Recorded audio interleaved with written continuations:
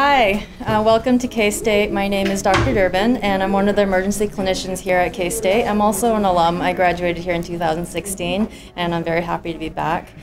So we work on a 2-week rotation here. So students spend 2 weeks on the rotation helping us with triage, taking histories, doing wound repairs, doing blood transfusions, plasma transfusions, all sorts of ICU treatments, taking care of drains, all sorts of fun things.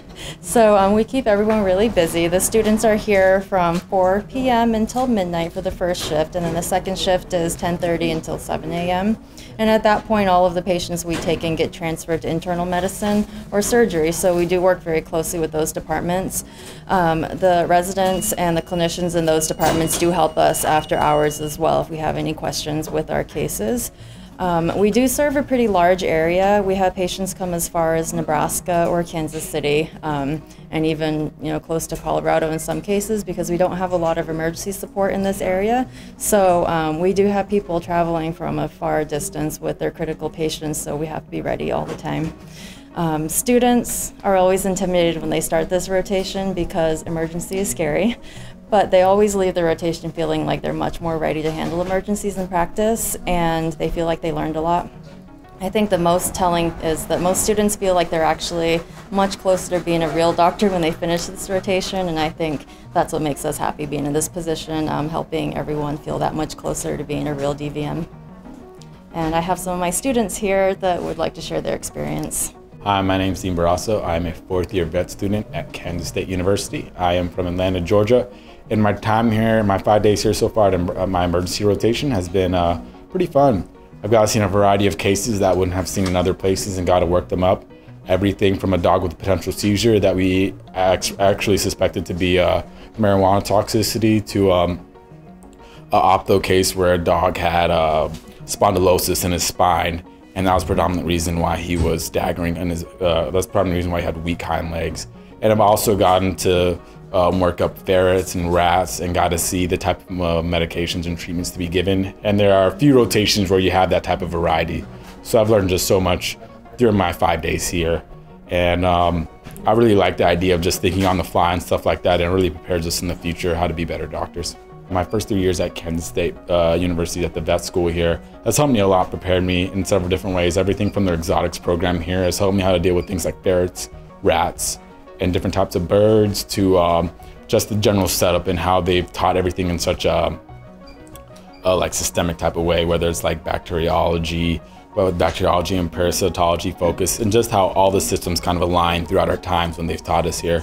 So usually if we were doing more, or if we're taught more in orthopedics, just when it comes to like how to administer the type of medications for different type of orthopedic procedures and stuff like that, how to manage them post-op, the different type of complications you have to worry about, that all the classes were pretty well aligned to teach us that.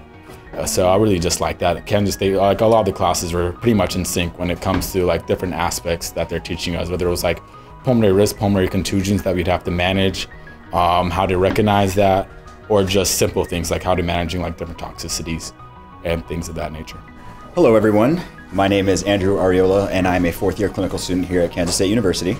I'm from Los Angeles, California, Los Angeles area, and I actually didn't attend my pre-clinicals here. I actually went to Ross, which is a island in the Caribbean, and they have a vet school there. And then we actually get transferred out and do our clinical year at a bunch of different schools in the States.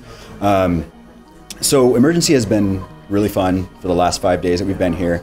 We're currently 4 p.m. to midnight, and our next shift is 10:30 p.m. to 7 a.m. The hours fly by. Usually we're always busy. If we're not, we're reviewing, freshening up on notes, just in case for what we might have come in. A case that we just had yesterday that I was able to take was a dog who swallowed a fish hook, came in, and it actually had its hand in the cookie jar, more or less, and it had a fishing line hanging out of its mouth. We were able to sedate, and as we sedated, the dog threw it up for us. So that was really good. It was like a 3-prong fishing hook. I've never seen that before, being from Los Angeles. I guess here it's pretty common. We get a lot of foreign bodies here, and then the last week we've had maybe 6 cases that have just had animals eat stuff that they're not supposed to eat, whether that's fish hooks or socks, underwear, you name it. So emergency's been really fun. I think one of my favorite parts about emergency is the we're like a coalition, right? So we have other departments, we have radiology, so x-rays, we have oncology, cardiology, and whenever we need something after hours, we can rely on them because they always have somebody on call, and they come in and help us, especially with taking x-rays, as we call radiographs. They're really important for diagnoses because if we can't see something on our ultrasound machine or on anything else, they come in within 15 minutes and they set up the x-ray machine really quickly and we're able to get our diagnosis. For the most part, we send it out, it comes back to us within 30 minutes to an hour. We're able to update the owner on what's going on. So emergency's been really fun and I'm looking forward to the rest of it. Hi, my name is Bailey. I'm a fourth-year vet student here at K-State, and I did my previous 3 years of clinical education and all that here at K-State as well. I am from Wichita, Kansas, so from Kansas originally, and I went to K-State for undergrad. So K-State really feels like home, and vet school was nothing short of that. I am currently on the emergency rotation here in our small animal ICU. This is a 2-week rotation where we get to spend nights, evenings, kind of learning all the ins and outs of emergency medicine and how an ICU functions. And I think this is kind of a rotation where I've gotten to see how all of my clinical training previously throughout all 3 years of vet school have kind of accumulated to this. Clinical skills is a course that we have during our first 3 years of vet school. And that kind of allows us to start slowly building those skills that we really use a lot on this rotation. We learned how to do physical exams, take histories from owners, place catheters, do blood draws, all that kind of stuff, which is really what we're doing in here every night that we come in. We never know what we're going to get, and so it's really nice to have that 3 years of preparation to kind of learn how to use that on this rotation. And we also get to learn a lot during clinical skills about how to work within a veterinary team, and I think that's one of the most beneficial parts that I've gotten out of this rotation. I'm kind of learning how to function as a doctor while also still asking for help from those around me.